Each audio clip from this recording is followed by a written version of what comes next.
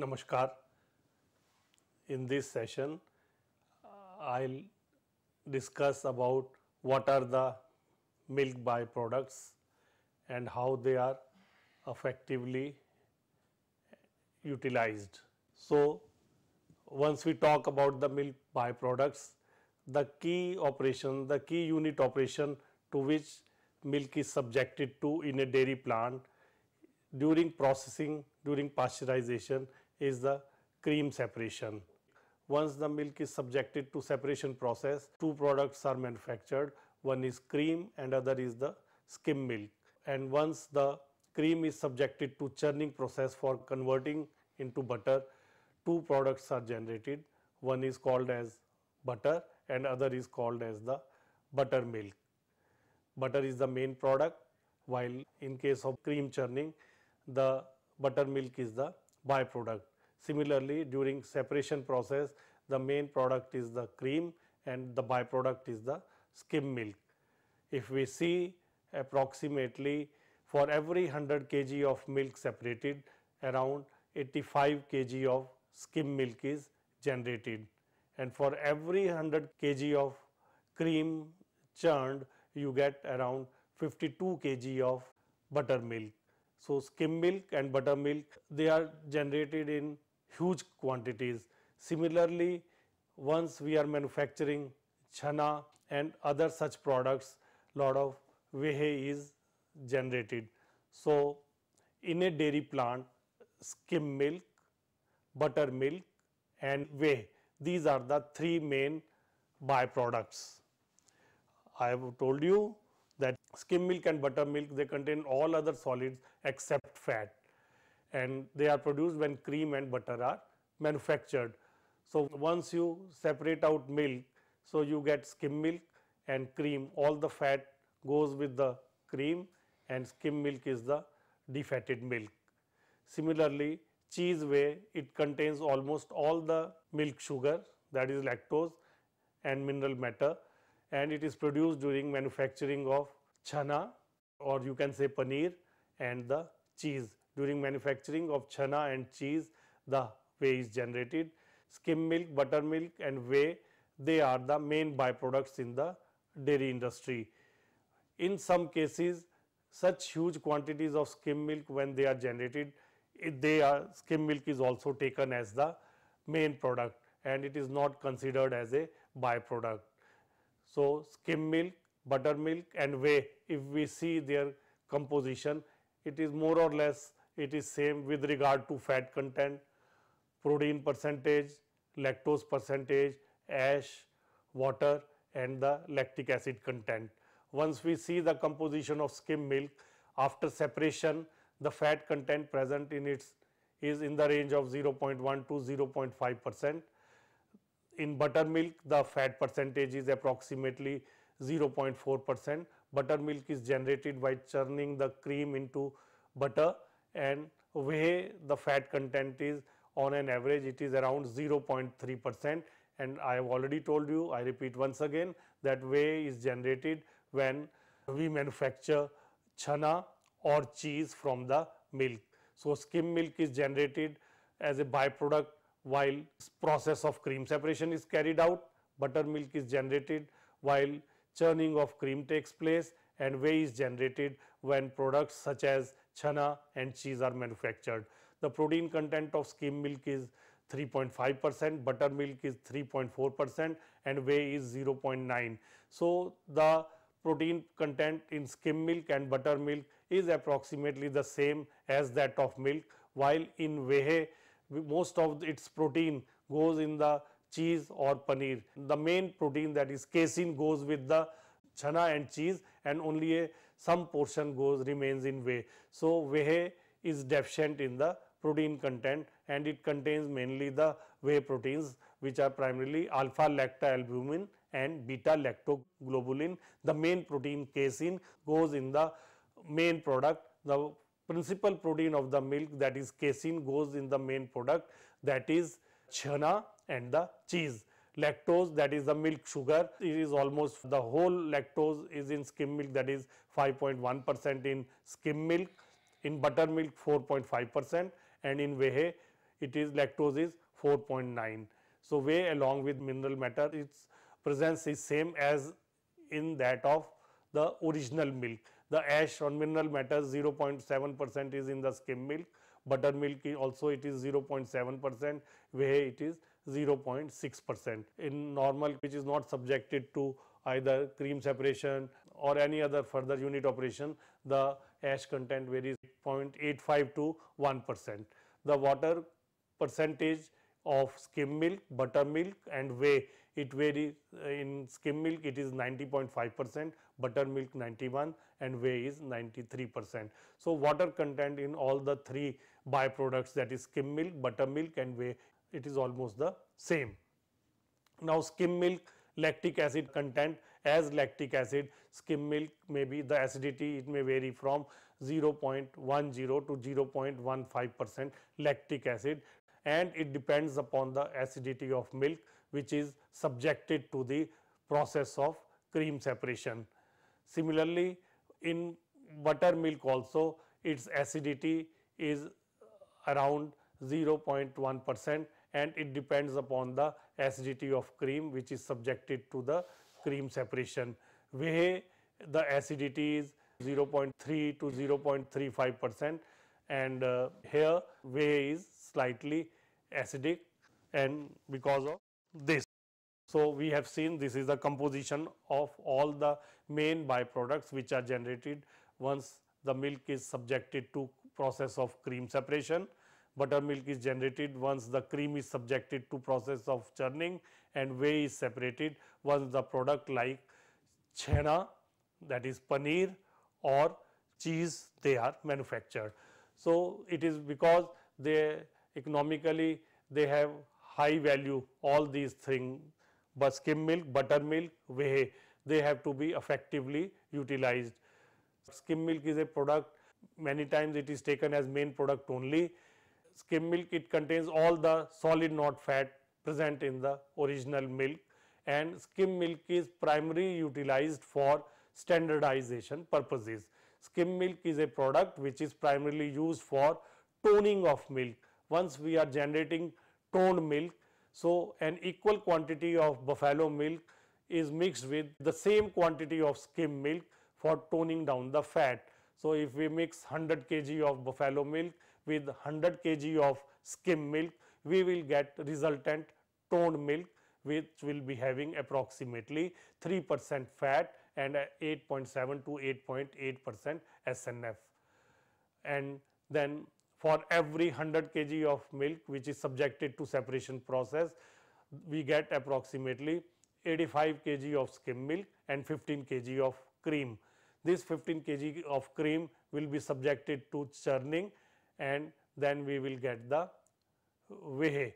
Skim milk, I have already told you, it can be considered as main product also because of the huge volumes of skim milk generated. Skim milk utilization is the for regenerating milk. Dilution of skim milk results into toning down the fat. Number 2, manufacturing of skim milk powder, or this is the defatted milk is converted into SMP, which has huge applications in regenerating milk along with butter. In the summer season and during the period of shortage, when the market demand is high but availability of fresh natural milk is lesser, in that case the preserved SNF in form of skim milk powder is converted along with preserved fat, that is white butter and butter oil. They are homogenized and you get the toned milk or double toned milk or milk of any composition as per the requirement. So, it finds its application in regenerating milk during the lean periods. Then skim milk can be also converted into condensed skim milk, and condensed skim milk also has the same applications. It is utilized for regenerating milk during the period of scarcity in manufacture of ice cream, in baking industry, or any such application where milk solids in concentrated form are required. Then casein, which is the major principal protein of milk, approximately 80% of milk protein is nothing but casein. Casein is manufactured only from the skim milk. Casein is the, I am telling you, it is a protein which is manufactured out of the milk protein, and it is finding its application in paints industry, gum industry, and preparation of various type of milk foods like caseinates, etc. And fourth application where of skim milk is the conversion of skim milk into one particular cheese which is called as cottage cheese. So, skim milk, which is a major byproduct, that is, one subject 100 kg of milk to cream separation process, you get 85 kg of skim milk, liquid skim milk, and 15 kg of cream, and that liquid skim milk can be converted into skim milk powder, condensed skim milk, casein, and cottage cheese primarily. We go for condensed and dry skim milk. For condensing skim milk, concentration is raised from 9% SNF in skim milk to 28 to 30% in double effect or triple effect evaporator. Then this is packed in barrels or plastic containers for utilization in confectionery industries or for regenerating milk along with butter oil or white butter. The condensed skim milk is also used as an ingredient in ice cream manufacturing, and it serves as a source of serum solids or milk SNF. Because of concentration, the long distance transportation becomes possible, and it entails lower transportation cost, because if we are transporting milk as such, we have to transport huge volumes through long distances, but if we concentrate and condense the milk to its total solid content of 30 to 5%, 35 to 40% total solid, we will have to incur lesser transportation cost for transporting higher volumes of milk. So, for long distance transportation from the areas where lot of milk is there to the areas where milk is required, the skim milk is condensed and transported, which is further regenerated into toned milk, double toned milk, or for any other purpose. Skim milk, I have earlier also told, skim milk is also utilized for casein making. Casein is principal protein of milk. 80% milk protein is casein, 20% is the whey protein, that is alpha lactalbumin and beta lactoglobulin. Edible casein is used as an ingredient in many dairy and food products. Casein is used for manufacturing of paper, for water resistant glues, plastics, cold water paints, fiber and food binders, etc. Casein is either, it is classified on basis of precipitating acid used, whether it is hydrochloric acid or sulfuric acid. Lactic casein, the casein is produced by precipitating it with lactic culture. In case of rennet casein, rennet is deployed as coagulant for precipitating the casein. I have told you earlier that skim milk is also utilized for manufacture of cottage cheese. If we see the details, skim milk for manufacturing of cottage cheese, which is an unripened soft cheese, has approximately 0.4 to 1.9% fat, protein content is 13 to 21%, lactose is 0.2 1%, it is deficient in lactose, and water content is 71 to 80%. While in other cheeses the moisture content may be very low, in cottage cheese the moisture content is very high, it has lesser keeping quality, and it is to be consumed immediately after production because it has a very lesser keeping quality, not like cheddar cheese or other type of hard cheeses. In manufacturing the process, the pasteurized skim milk is inoculated with 5% starter culture, and inoculation is done at 25 degrees centigrade. After 8 to 10 hours, curd is formed, which is cut with the curd knives and slowly cooked at a temperature of 32 degrees centigrade, and then after cutting it is pressed and then that pressed mass, it is not thoroughly pressed, unpressed mass or with a lesser concentration, it is sold as such. Now, we have seen the utilization of skim milk, which is a byproduct which is generated once the milk is subjected to the process of cream separation. The vital utilization of skim milk is for manufacturing of skim milk powder, which is utilized primarily for regenerating milk during the lean season.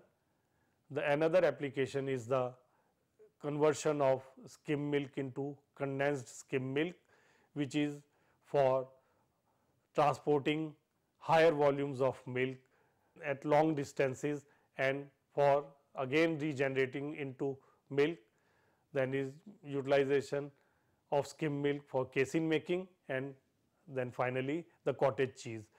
Next we come to buttermilk. Buttermilk is the byproduct which is obtained during manufacturing of butter. So, cream, it is chilled at 8 to 10 degrees centigrade, subjected to churning process. As an outcome of butter churning, the white butter is manufactured, and the byproduct which is generated is the buttermilk.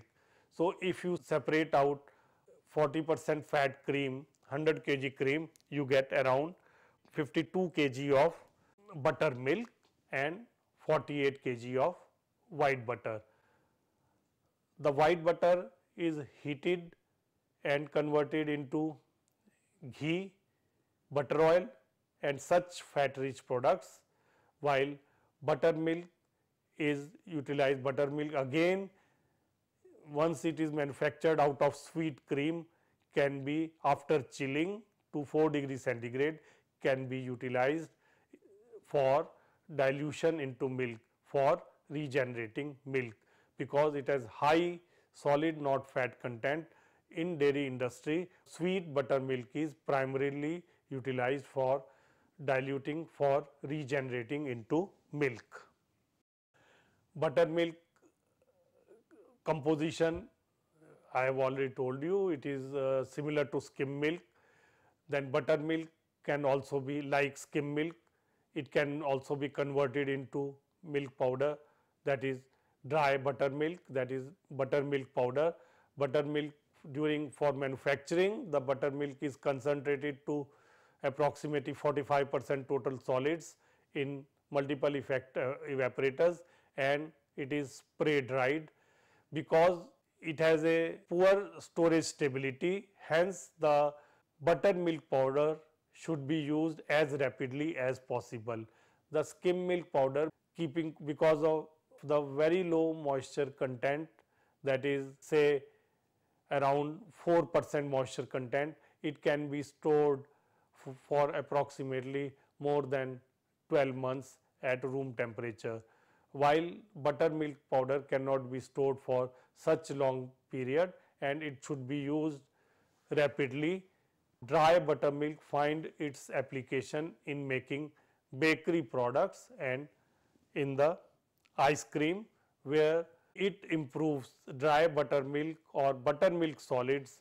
They work as natural emulsifiers and improve the whipping ability of ice cream mix or the during the incorporation of air while freezing the ice cream mix. Dried buttermilk has good baking properties and it is used in baking industries in making of cakes, pastries, biscuits and for such products. Sweet buttermilk after chilling and pasteurization, I have already told you, is blended for regenerating milk. The most important thing which is to be watched, which has to be taken care while handling the buttermilk, is that we should not allow the cream to become sour, because in that case the sour buttermilk will be generated with higher acidity, which will be unfit for regenerating into milk or unfit for regenerating into toned milk or double toned milk. So, sweet buttermilk immediately from once it is taken out of the butter churn, it should be chilled to 4 degrees centigrade or lower temperatures and then mixed into milk before pasteurization, which is being standardized for regeneration of toned milk or double toned milk. I have told you about utilization of skim milk, which is a byproduct generated during separation of milk into cream and skim milk. I have told you about generation of buttermilk, which is generated as a byproduct during manufacturing or during churning of cream into white butter, and whey largely generated in paneer and cheese industry. Whey, the unscrupulous handlers, instead of handling the whey, they drain it into the general public sewers or drains. So, that should be avoided, and because it has a very high, whey has a very high biochemical oxygen demand BOD value, and lot of expenditure has to be incurred in reducing the BOD value of the whey, and such wastewater containing such products to the permissible limits, which is in our case in our country is 30 ppm BOD value of the whey and other such waste material, which is being before its discharge into public sewer, it should be less than 30. Value of whey protein is such that they are also may be insolubilized by heat. So, they have to be taken due care during their application. Whey protein may be used in various foods, fermented products from whey used in manufacturing of yeast, alcohol, lactic acid, vitamins and alcohol, but major utilization is the dried whey and its application in the ice cream industry and the bakery industry. I was talking about the dried whey. Whey is also concentrated, that is plain or sweetened condensed whey. The most important utilization of whey is the manufacture of lactose. Lactose is a milk sugar which is roughly 1/6 as sweet as cane sugar or sucrose. Lactose is manufactured from the whey, and lactose is utilized as has many pharmaceutical applications. Lactose is also used for manufacturing various bakery products, and for making lactose the whey is concentrated to a concentration of 50 to 68% total solid. Higher the concentration of sugar, greater the yield of lactose, and every 100 kg of whey gives approximately 4.5 to 5 kg of lactose. The lactose after concentration is crystallized, and then the mass is basket centrifuged for separation of mother liquor and dry lactose, and the first lot of crude lactose after drying it contains about 85 to 90% lactose. So, I conclude three main byproducts, that is skim milk, which is generated out of once the milk is subjected to cream separation process, then the buttermilk which is generated once the cream is subjected to churning, and third is whey which is generated when the paneer or chhena or cheese is manufactured out of cream milk. So, these have very economically, they have very high market value and have to be effectively utilized, and skim milk, which may be a byproduct, may be a main product for most of the for many dairy plants, and it is its main conversion is into skim milk powder, and condensed skim milk for generating into toned milk or double toned milk. So, and for buttermilk, it is again mixed into sweet buttermilk, it is again mixed into milk which is being toned for conversion into which is being toned for making toned milk or double toned milk. And the lactose, another application of, and the for whey, it is being converted for whey, it is the main source for generating lactose or the main milk, lactose or the milk, which milk sugar. Thank you.